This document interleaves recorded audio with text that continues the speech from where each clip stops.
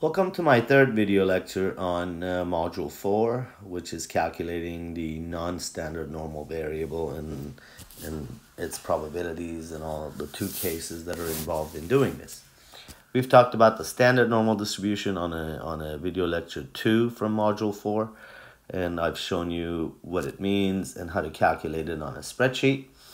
I'm going to be doing the same thing for a non-standard variable, so this time we're going to be dealing with x's and p's.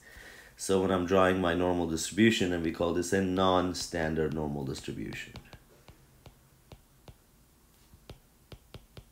which means we're dealing with problems in terms of x's, which means now we're dealing with actually like story problems, application problems. The z's are not story problems, those are standard values. So all I could do is just say find a probability that z is less than this, greater than that. But when it comes to x's, these are actually live examples or application examples like IQs, GPAs, body temperatures, and things of that sort. So let me draw you the distribution here so you can see what it looks like. My distribution here, my horizontal axis now is the x-axis, not the z-axis anymore. And my probability axis is still my probability axis. That doesn't change. The only thing that changes is now it's x instead of z. And now the middle is not 0 anymore, because only for a standard normal distribution, the center is always 0 for z values. But for x, the center is whatever the mean of that experiment is. So in this case, I must provide you with the mean and the standard deviation. Okay, so let's say we take an example. Let's say the mean I'm working with is, let's say we're dealing with average GPA. So the mean is 2.7. and the standard deviation is 0.4. So these two values must be provided for you, otherwise you won't be able to do it. And now I'm going to introduce you to the notation of it. So the notation here is, you could just see, and you probably see this, and I don't want you to say, what did that mean? You'll see this sometimes. N parentheses 2.7.4. That's just how they represent a non-standard normal distribution that has a mean of 2.7. It's just a standard notation, and a standard deviation of 0.4. That's how they write a non-standard normal distribution with a mean of 2.7 and standard deviation of 0.4 notation, just like that. Anyhow, so here we're dealing with our horizontal axis being represented by x and vertical axis being represented with the probability. And now let's go with the forward problem, the first one. And remember, there are two of them here, just like there were two of them for the z. So here, we're going to start with example 1, or the first case, which is given x, find p. And then the second example will be given p, find x. It will be the reverse, the inverse problem. And remember, again, we're dealing with non-standard normal distribution here. So the first example I'm going to look at, the first case I'm going to look at, will be to say, I'm interested in finding the probability that someone's GPA is less than 3.3, given that the average GPA is 2.7. Now, before, again, just like previously, before I give you the command, I want to intuitively show you what that means on a normal distribution table, picture. So let's draw it here. Find a probability that someone's GPA is less than 3.3. Well, the average GPA is 2.7. So if I change my color here, so here the middle value is not 0 anymore. It's 2.7, which is the mean of the experiment. In a standard normal distribution, the center is always 0 because the mean of a z-axis is always 0. But here it varies on the exercise. If you were talking about IQs, then that mean would have been 100.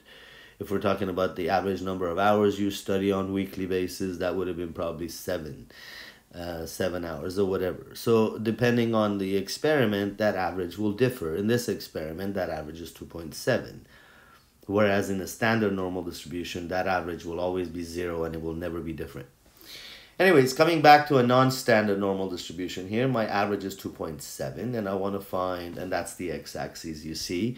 So all the values on the right of 2.7 will be greater, on the left will be smaller, obviously. So what would 3.3 be? Well, if 2.7 is in the middle, then 3.3 will be somewhere there.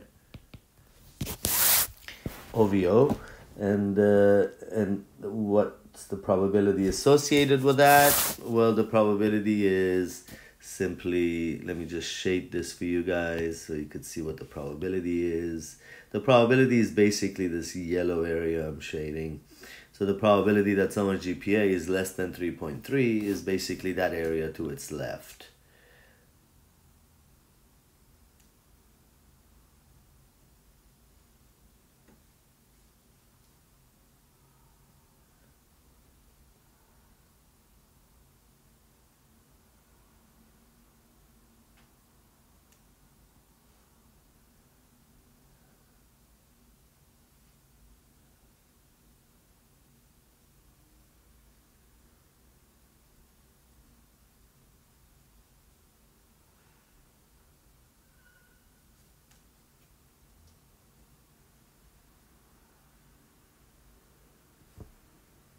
There we go. So basically, I'm trying to find that yellow area, which is the probability that someone's GPA is less than 3.3. And if I want to answer that, I would have to find that yellow area with the red question mark in it. Now, how am I going to do that?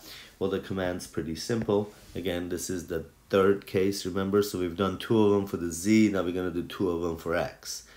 And remember, here X is given, we need to find P. So here's our command on a spreadsheet. What we'll write is equal to on a spreadsheet, and then we make it a bit thinner. So we'll put equal to, and then we'll write norm, because it always is norm, because it's a normal distribution. But remember, it's not the standard normal distribution anymore. It's a non-standard normal distribution. So you don't need to write norm.s. So no more s. So it'll just be norm.distribution, and you will use this command if I've given you X and I'm asking you to find a probability. And if you open the parentheses, Excel will tell you what you need to type. It will tell you type X first. What's the X we're trying to find the probability for? It's 3.3. That's the GPA we're looking at. And then it says, well, give me your mean. What's your mean in this exercise? You'll say 2.7. You basically, Excel asks you and you provide. Then you'll say Excel is asking you to input the standard deviation. The standard deviation is 0.4, comma, and then again it says true or false. And remember, by default, we're always looking at the areas to the left. So we write true, which is cumulative. And if you press enter, you'll get 0.9332. And again, as you recall, for probabilities, we use 4 decimal places. So the probability of that, of your GPA being less than 3.3 is about 93%, which is basically this area here. So that area, yellow area, is 93%. And that's how you'll answer this question. Let's look at the reverse scenario, which is the last calculation in this module. Crazy, it's only 4 of them, and this is the last one. Now your second example will be going in the reverse direction. So here, I'm going to be giving you P and asking you to find X.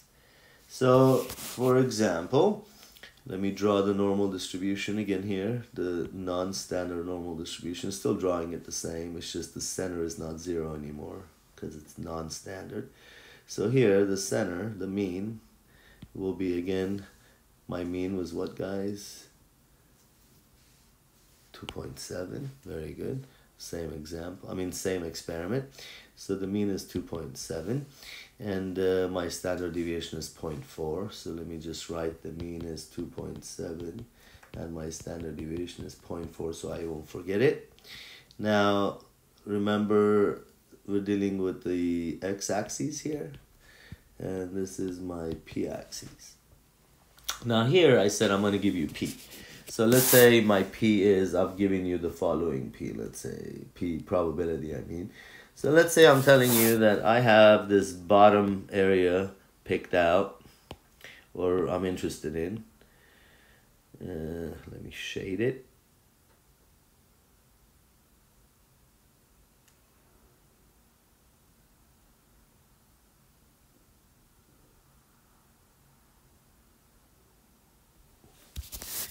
Now that area there, Let's say I'm gonna tell you that that area is 30%. Let me make it a bit thinner. Let's say that area is 30%. And what I'm asking you to find is that particular X value that separates the bottom 30% of all the GPAs from the top 70%. So you see it's the exact opposite of the problem above. Here I was giving you this X value. I don't know why that colored it in. I was giving you the X value and I was asking you to find a probability, and you did 93%. Here I'm giving you the probability, which is 30%, and I'm asking you to find the X value. We call this the inverse non-standard problem. And how you do it? Well, the command will be equal to, again, we're dealing with a normal distribution, dot. It's not a standard normal distribution, so you don't need to write S. And it's the inverse non-standard normal distribution, so you don't type dist, you type inv. So every time you're going the reverse, which is I've given you P and you're finding X, you have to type inverse. Open the parentheses. The first thing Excel asks you to type is the probability, default probability, which is always the probability to the left, the area to the left, or whatever point you're trying to find by default. So I'll write 0.3 because that's what the probability is. And then I'll say, what's your mean? Well, obviously you have to tell Excel what your mean is. And then Excel asks you for the standard deviation. So you put the standard deviation, which is 0.4. And if you type that on a spreadsheet and press enter, you'll get something like 2.49 if I round it to 2 decimal places, which I asked you I'm going to expect you to do. So all the X and Z values will have 2 decimal places, and the probabilities will have 4 decimal places. So therefore, my X is almost 2.49 or 2.5. That means if your GPA is 2.5, 30% of the students have GPAs below you and 70% of the students have GPAs above you. That's basically what that means. That means this X value here, this point here, and I'm going to make it red, this point here, that X value is 2.5. Meaning that if your GPA was 2.5, then your GPA would be above 30% of class and it'll be below the other 70% of the class. And that's how you figure that out. And if I write it, this says if probability is 30%, then my X value is 2.49 or 2.5. But in this course, we're going to go with 2 decimal places, 2.49. And that will be the answer to that inverse problem. Let me make it a little smaller so you guys could see the whole thing at once. There we go. So these are the 2 calculations that have to do with a non-standard normal distribution. If I ask you for P and give you X, which was example 1, you use norm.dist command. And if I ask you for the X and give you P, you will use the norm.inv command. Now, there are a few different ways each one of these could be, and I could give you a few different problems for each type, but that will be our next video lecture. Thank you, and see you guys next time.